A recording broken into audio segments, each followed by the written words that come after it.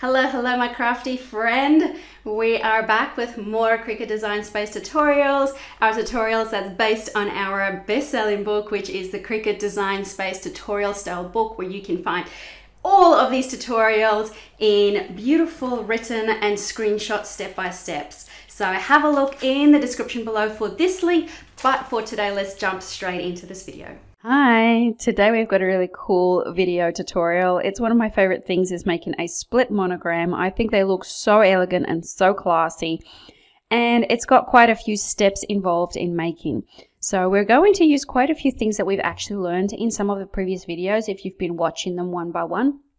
But I will go through them fairly slowly so that you can follow along if you haven't managed to watch the other ones yet. So first of all, we obviously need a letter. So I'm just going to grab the letter M here as my letter that I want to use. Next up, what we want to find is a really nice, bold, even font. So if I split this up into two, it might be really hard to read what exactly that letter is because it's already pretty hard to read the way that it is. So I want to find a font that is nice and bold.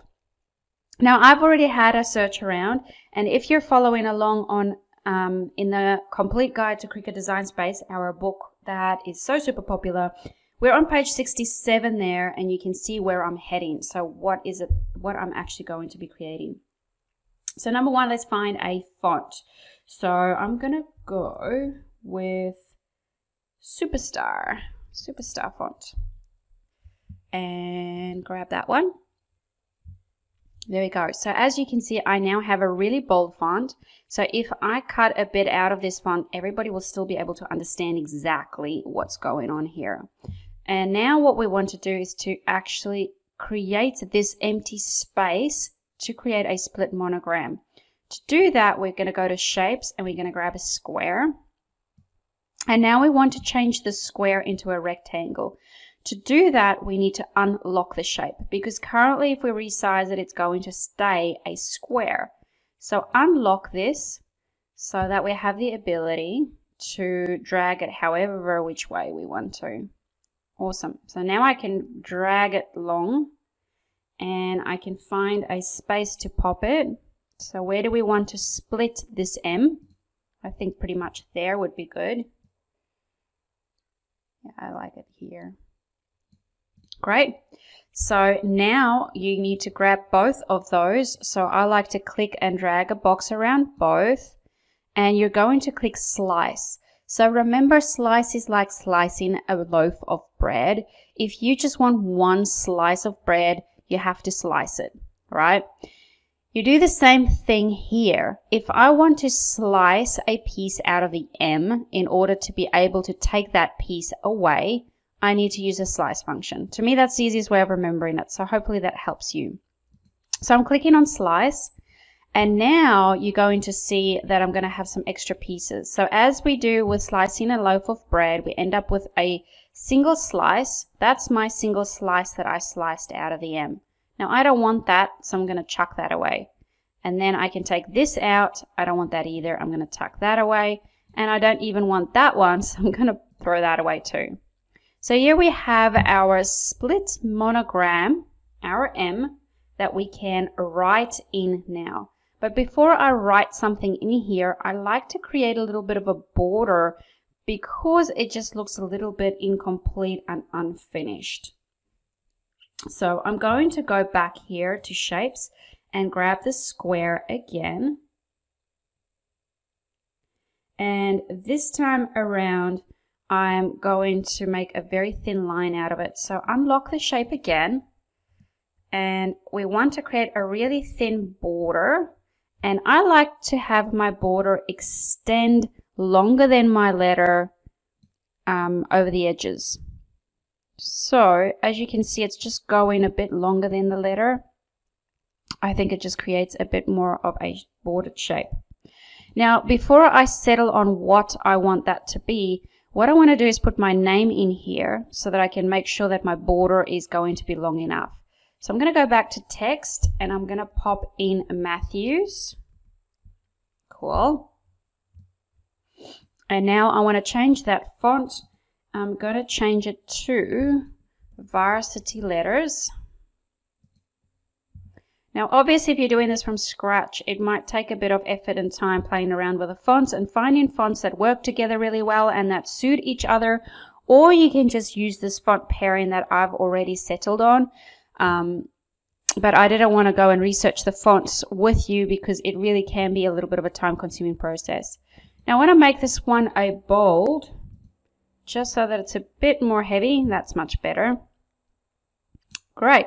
Now, some of these letters are not exactly close enough together for my liking. So let me just take this out. Actually, let me hide these away for a minute.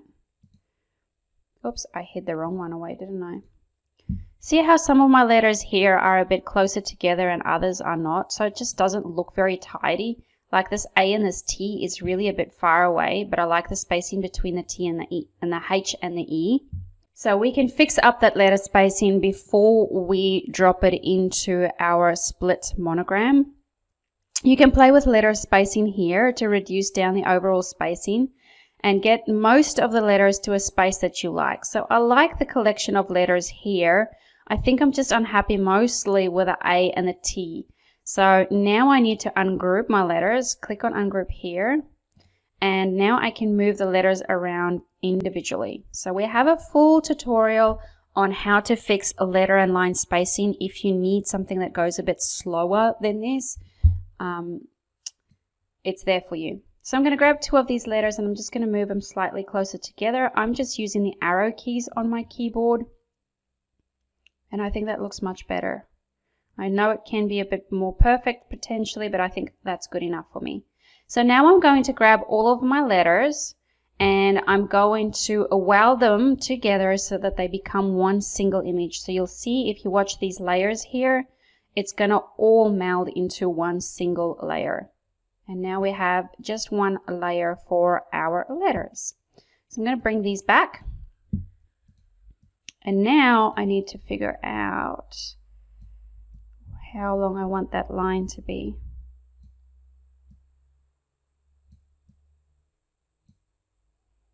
What do you reckon? That looks pretty good, I reckon. I'm going to go a tiny bit smaller. I think if I go smaller, I'm going to have too much white space on the edges.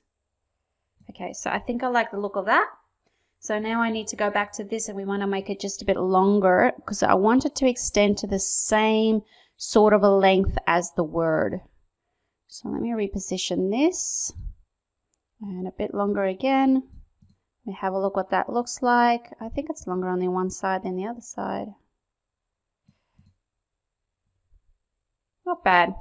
All right, so I'm going to grab both of these. And what I want to do is I want to make sure that this single line is aligned in the middle, that it's center aligned, so that we know that it's the same length on both sides of the monogram. So I'm going to go to align here so that we can center that line horizontally. There we go. So the M moved. I don't know if you saw that. Have a look at the M. So the M moved slightly, so my eyeball in the line was out, so luckily I did actually go and align it.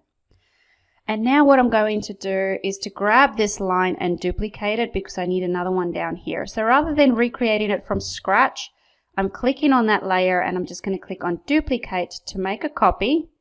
And now I can just pop that one down here. And great. And I'm going to grab my three elements and just align them again to make sure it's all even. So align, and I'm going to go center horizontally. Beautiful, the tiniest little movement that happened there. I'm going to make this slightly smaller. Great. I think that all looks really cool. Let me just check the alignment again.